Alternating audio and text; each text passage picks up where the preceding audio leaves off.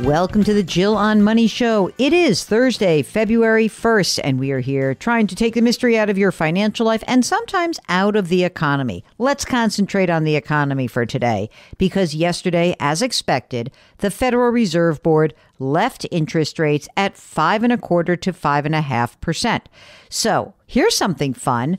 I thought it would be interesting for you guys to listen to my segment on CBS Mornings with the whole crew intact before they all head off to the Super Bowl. That is Nate Burleson, Gayle King, and Tony DeCopel. And so let's play that segment from yesterday, and then I'll come back after. We are talking about interest rates, which are at a 23-year high. The Federal Reserve wraps up a two-day policy meeting later today. Officials just might give us a hint on when we can expect some relief from those high interest rates. And right now we have CBS News business analyst Jill Schlesinger joining us right now, and she is here to give us everything we need to know. So let's kick it right off with the Federal Reserve. When you think of money moves, do you think of Cardi B or Jill? I think of dollar Jill, y'all. Thank you. So what can we expect with the announcement today? A whole lot of nothing. They're likely to leave rates at 5.25% to 5.5%. And the real reason is that they need more evidence. They want to see that inflation is contained. And this is an easy meeting to say, we need a little bit more data. So this really matters for people because if you're trying to buy a house, this is going to increase what you have to pay monthly on a mortgage, right? Well, you know what? It impacts every single person. And the reason is you're either a saver or you're a borrower. And this is why interest rates are so important in the economy. So if you're a borrower, for short-term interest rates to stay at these high levels, it means things like credit cards stay at high levels. It means auto loans. When it comes to mortgage rates, the Fed doesn't directly control mortgage rates. But when we think that mortgage rates are coming down over time, that's what will give relief to the mortgage market. We've already seen a full percentage point drop from the peak that we had in the fall. Still expensive for a 30-year, but we should see relief later this year. Yeah, but you just said probably nothing is going to happen. So if you're sitting there trying to buy a house, you're thinking, this is still not my time? Well, I think just the idea that there could be action later in the year. So right now, when we say, we're looking for clues, like get out your Fed decoder ring because you want to read between the lines. Don't have one of those. Yeah, I have one. It's great. I have it for all of us. And what we're likely to see is Jerome Powell, who's the Fed chair, is going to give a speech, and he's going to say, I think, hey, inflation has really come down. And it has. You know, the Fed has been successful in bringing down the CPI from over 9% on an annualized basis to now about 3.5%. That's the good news. The problem is we are still with high prices. And that means that the Fed is likely to say, we're probably done raising rates. We're likely to lower them later this year. Good news for borrowers. But if it's good news for borrowers, don't you want to know about my fabulous tip of the day? What's the tip of the day? Hold up, pen and pad ready. Yeah, okay. What's going on? So it's a borrower, rates are going to come down. If you're a saver, what should you do right now?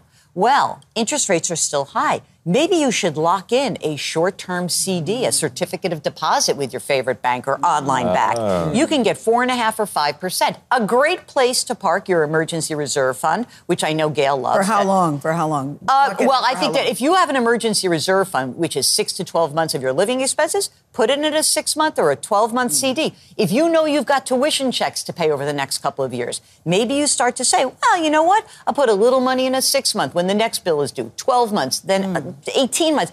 These rates will not be here in 3 or 6 months. They just will not.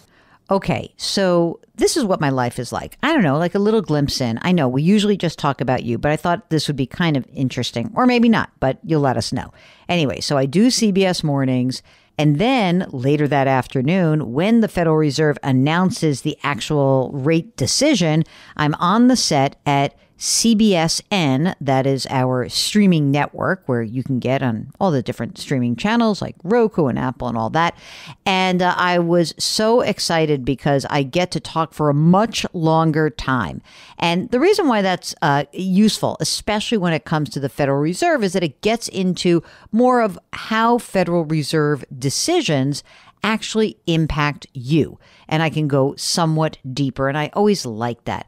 So the hosts of CBSN in the afternoons, Lana Zak and Errol Barnett, and I have a nice lengthy conversation, and here it is. One person would say, like, well, wait a minute, we're making great progress. Another person would say, yeah, but prices are still high. So we complained when prices were high, like gas was over $5 a gallon. And people would say to me, well, you see it every single day when you go fill up your car. But they don't say, oh, I'm so psyched, it's only $3.25 or $3.50.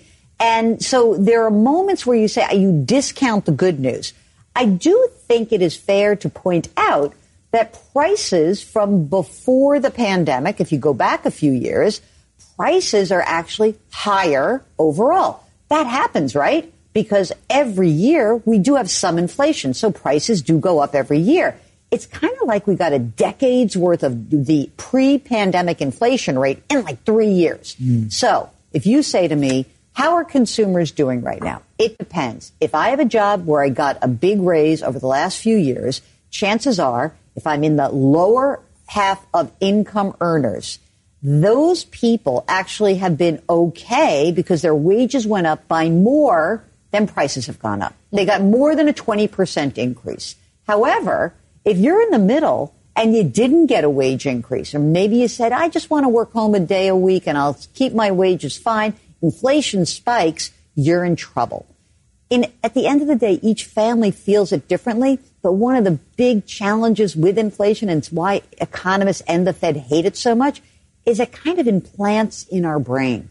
We have a hard time letting go even when the news does turn better. So it really does depend where you are in the economy based on how you think things are going. So give us a bit of a reality check. You have this news now. The Fed is holding interest rates steady where they are, but we saw a robust labor market in 2023. This year seems to be taken up by a lot of headlines of layoffs at major companies. Where are we in reality, and what does that have to do with this decision today? We see a lot of big name companies laying off, and part of that is what they're calling right-sizing. I mean, you've been downsized and lost your job, so it doesn't feel right if you're the one who lost your job. That said, a lot of the big technology companies, they loaded up on employees. I was just looking at this because I went back in time. I said, well, how many employees did Amazon have back in the end of 2019? It was about 800,000 global employees. They ballooned up to 1.6 million by 2021 when everybody was buying online. They're shedding some of those jobs. They're not going to be at 1.6. They're shedding maybe 100, 150,000 of those jobs. So does that mean the technology sector is in decline? No. But there are some industries, media, which are in decline, where you have job losses that are not coming back. Or if you work at a local newspaper that shuts down, that job is not coming back. So what I would say about the economy is, not unlike the housing market where it's location, location, it is industry by industry. You are correct.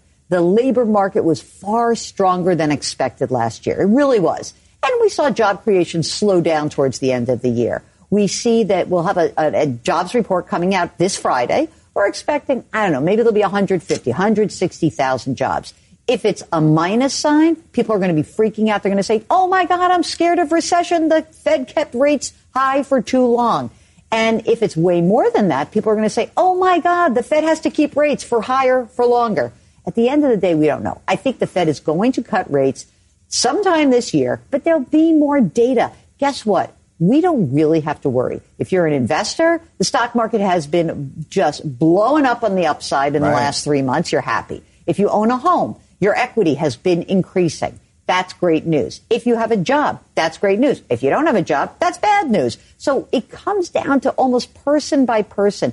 I would really advise people to stop really trying to interpret the headlines, stick to your game plan. And look, if you're working in an industry that's consolidating, you'd have to be a moron not to be looking around and saying, what are the places that are hiring? Where can I go? What happens if? Someone called my podcast today and they said, my company was just taken over by another company and I'm scared I'm going to lose my job because the new company doesn't need all of us. So I said, have you looked for a job? He goes, not yet. I said, start looking for a job because these are the things you can do to protect yourself. It's also why we want people to have an emergency reserve fund. It's also why we want people to try to pay down their credit card debt. It's also why we want people to just do automatic investing, get on a game plan so that you're not blindsided by something. The things that you can control, great. The things you can't control, I'd stop worrying about them. Great message. Good advice in life. Jill, I really liked you sort of saying that it's industry by industry, person by person. Who are some of the winners and the losers by the Fed's decision not to lower rates this go round? Well, I mean, if rates are high and you're a saver, you are ecstatic. You are ecstatic because you say, oh, my gosh, I'll still make money. I'll still earn more interest on my high yield savings account. I will still be able to lock in a CD, a certificate of deposit, at a higher rate. And who would do that? Well, maybe if you know you have to pay a tuition check in 6 months, I'd say, okay, I have $20,000 check. I got to write. I'm going to put $20,000 in a 6-month CD. I'm locked in. Maybe you think you're going to buy a house within the next year and you want to stash that money and have it available to you. You want to make sure that you can take advantage of high rates for as long as they last. What I can say is this will not be the case for the whole year. I think you'll look back on this time and say, oh, gosh, I wish I had my safe money locked in. And you have an opportunity now. You're not at the peak, but you have an opportunity. If you're looking for a mortgage, just remember, the Fed does not directly influence mortgage rates. Mortgage rates are still high, but they have come down by a full percentage point since the peak in the fall. And interestingly enough about those mortgage rates, just the idea that the Fed could start to cut and the interest rate cycle is going to change is going to bring down mortgage rates. And so that's great news for home buyers, still a very tight housing market. So all that considered then, Jill, especially as you say, hey, focus on what you can control. We don't know when the Fed might cut rates, if at all, later this year. But it sounds like you're saying that if you've got money that you don't need soon, keep that in a high yield savings account. Maybe you get a 5% return on that. If you know you won't need money for a longer amount of time, still consider CDs, certificates of deposit, because their rates will decline later this year. I would say this. If you know you need access to money no matter what, and that's the most important thing to you, keep it in a high yield savings account. If you know you've got a time horizon that's within a year or 18 months or 2 years, you can put it into a CD. If you don't need your money for 5 years or 10 years and you somehow thought you knew when to time the stock market, you know you couldn't. And so what that means is you've got to get a game plan together to get your money reinvested. One thing I can tell you about these layoffs that you mentioned, as much as it is just painful if you're on the receiving end of it, if you are an investor, you will notice that every time a company announces layoffs, the stock of that company rises. Because that company can no longer keep prices high in order to make money. So how are they going to keep delivering earnings to their stockholders? Anyone who has a retirement account as a stockholder, they're going to cut.